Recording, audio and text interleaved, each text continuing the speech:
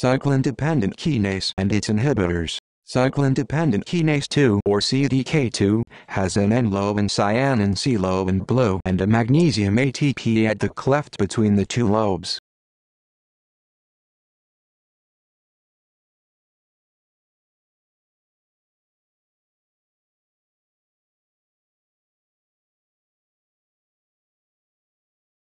CDK2 inhibitor, CDK6 has 4-stranded beta sheet in yellow and 2 short alpha helices in purple.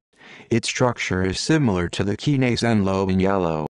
CDK6 may inhibit the threonine 160 phosphorylation by CDK activation kinase.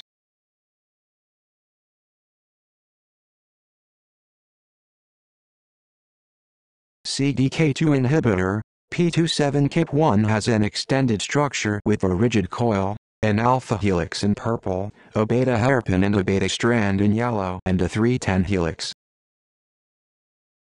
P27KIP1 interacts with both CDK2 in blue and Cyclin A in green.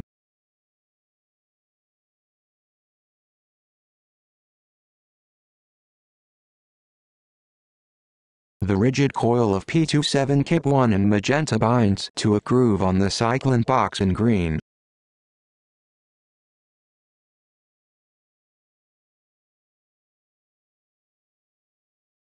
The beta hairpin of P27KIP1 packs against the N lobe beta sheet in a beta sandwich arrangement.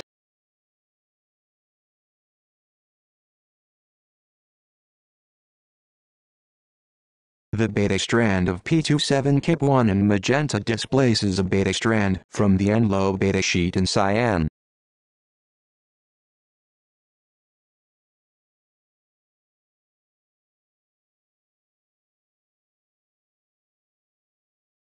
The 310 helix with phenylalanine and tyrosine in magenta is buried inside the catalytic cleft between the N lobe in cyan and C lobe in blue, mimicking the ATP. The structure of the activation loop in red, when P27KIP1 is bound, is same as that of the active CDK2 in pink.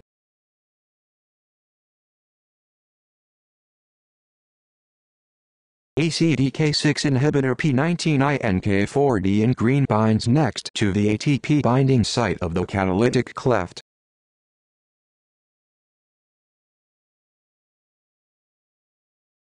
P19INK4D has 5 L-shaped ichiron repeats and binds to CDK6 N lobe with its concave surface.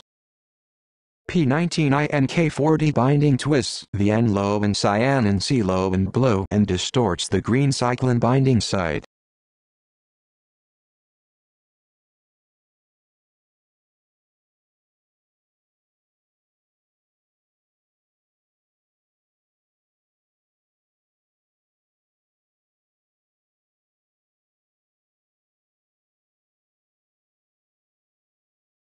As a result, the activation loop in red is replaced from the active site.